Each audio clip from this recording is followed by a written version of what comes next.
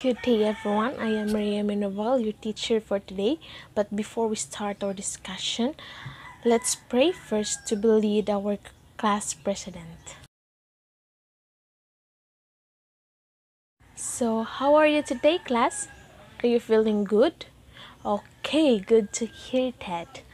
So, to who is not around? Okay, very good. No one is absent today. So, give a round of applause, please. Now, I give you two questions to be answered. Okay, so the first question is, what kinds of lines did you use in the activity? So the lines that used in the activity are straight lines, curved lines, and etc. So the second question is, what did you form after connecting the dots? So when you connect the dots, there is a shape come up. Okay, very good, class. I'm glad that your answers are all correct. So now for our topic for today's discussion is all about drawing lines to create shapes. And now I'm going to show you a picture. Then raise your hand if you know the answer.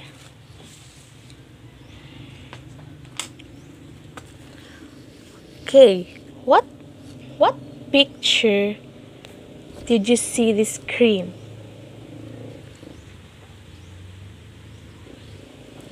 Okay, so the picture shows the shapes and colors. So what shape do you see in the illustration? So there's a square, rectangle, circle, oblong, and triangle. So what is triangle?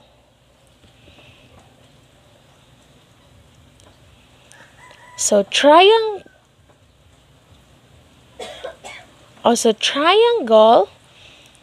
is a shape that has three sides. 1, 2, and 3. Then what is rectangle? So the rectangle has 4 sides. 1, 2, 3, 4.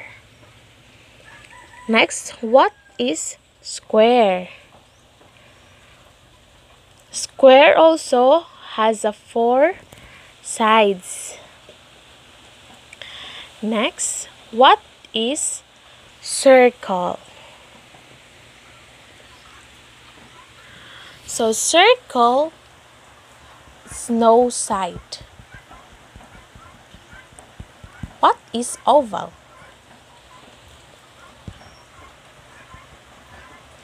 Oval is a oblate circle.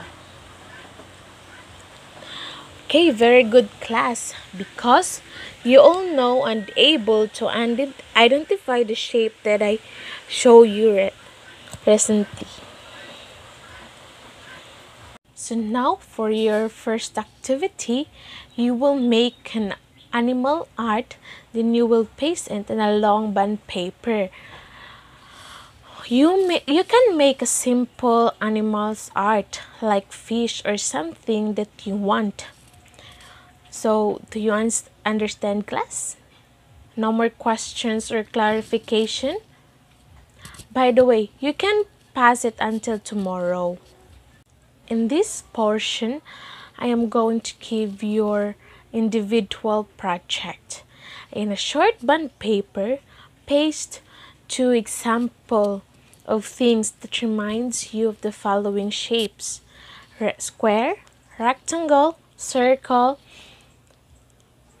oval, and triangle, to be submitted on April 2023.